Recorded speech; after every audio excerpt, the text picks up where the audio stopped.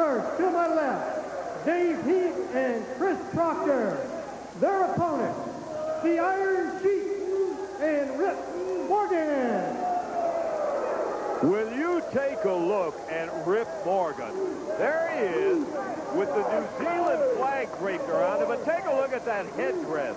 Can you believe the big Iron Sheik has got him, the Iron Sheik going across with that Iranian flag staff. Pound Chris Proctor right back in the back of the head with it, and down he goes. What a way to get it started.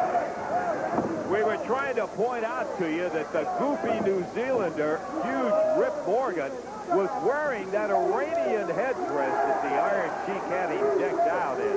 We've got the team of Chris Proctor in the ring right now against David Heath.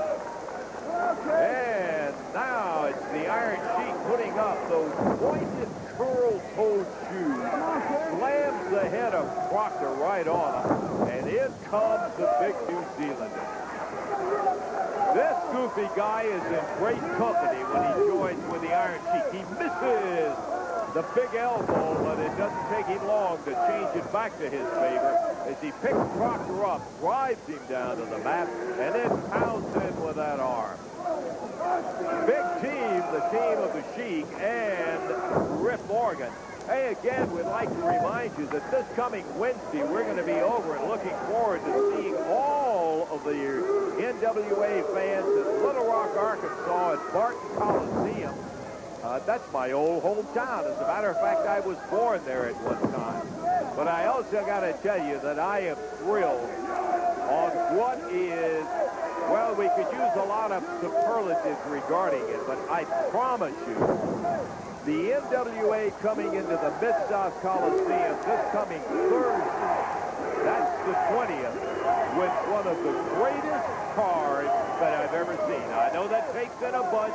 It sounds like, oh, it can't be true. You wait. We'll get into all of it sometime later on. But that's Wednesday night in Little Rock, and I am looking forward to seeing you coming up Thursday in the Mid-South Coliseum. It's homecoming time.